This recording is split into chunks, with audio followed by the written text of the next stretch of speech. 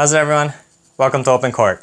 So today I'd like to talk about an overgrip, possibly one of the most popular and definitely one of the most famous overgrips on the market, and that's this one.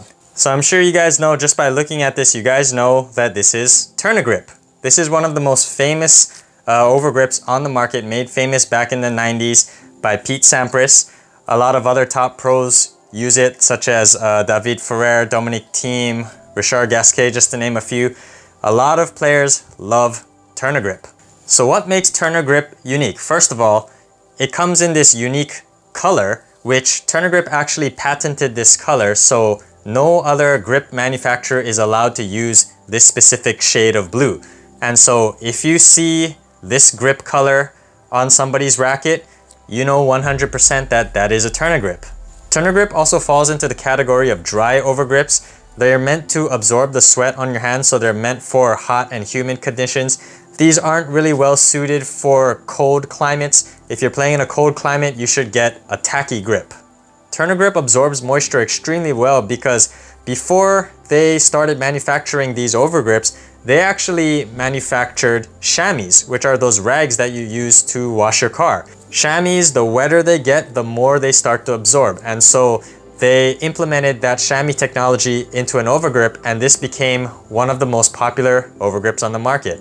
So I actually really like Tennisspin, and when I usually review a product, I usually start with the positives, the pros, but today I actually want to start with the cons, because the biggest con when it comes to the Tennisspin is putting this damn thing on.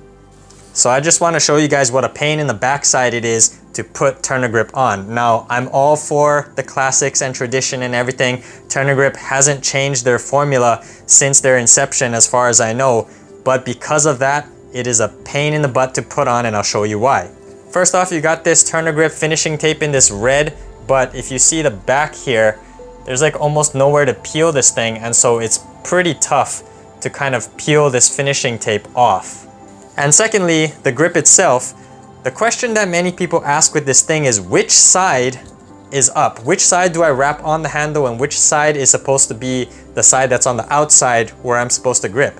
Well, to be honest, both sides feel pretty much the same, and so you can use whichever side you want, but in terms of which side is actually supposed to be on the outside of the handle, this protective tape here, this thing, protects the outside of the grip. So when you peel this off, this side here that the tape was covering, this is supposed to be the outside.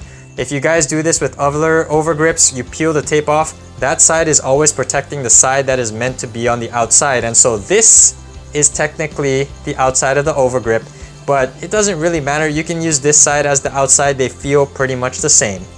And lastly, the biggest pain in the neck is that the Tennisspin doesn't have a tapered end. And so you have to kind of really stretch it when you wrap it around the base of the handle. Otherwise, it's going to start overlapping and create bumps. I like to cut it at an angle to make my own tapered edge, but if you don't, you gotta really tension it when you wrap that initial part around the bottom of the handle. And this doesn't have an adhesive at the end here, so you really have to hold it down with your thumb as you wrap it around and come around until you can overlap it and it won't start to come apart. This is a pain in the butt to do, but it takes some practice. I'll leave a link in the description below to a video by Tennisspin where he does a quick tutorial about how to put on Tennisspin, and it's very useful.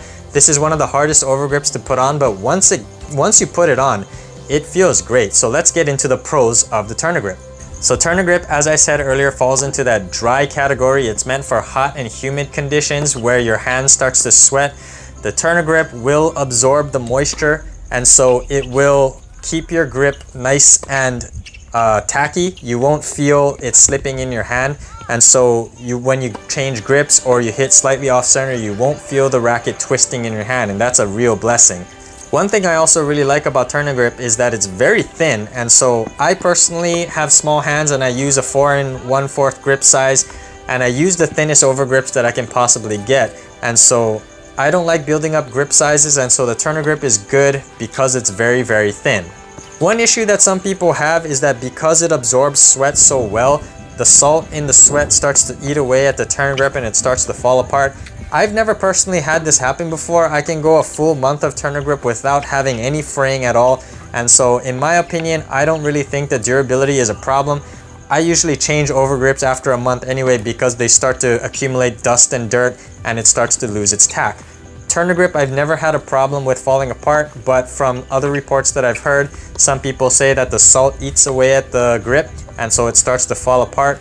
But I really like it for that whole month that I use it.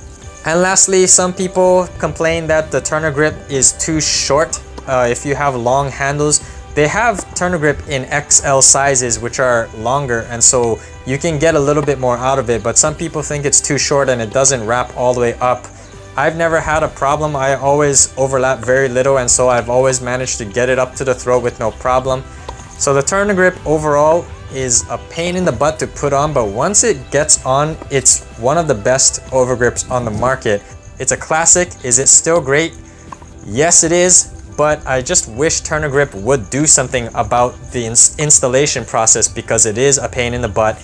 I'm all for keeping tradition, but in terms of functionality, I would recommend turner grip to change this formula and make it a little bit easier for players to install this grip. Maybe have a tapered edge, maybe have an adhesive at the end so you can put it on the base and wrap it around easier.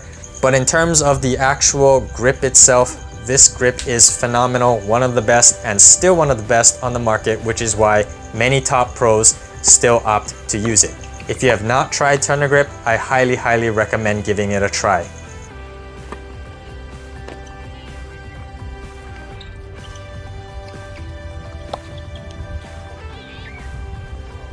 So thank you for watching this quick review of this classic overgrip, the turner grip.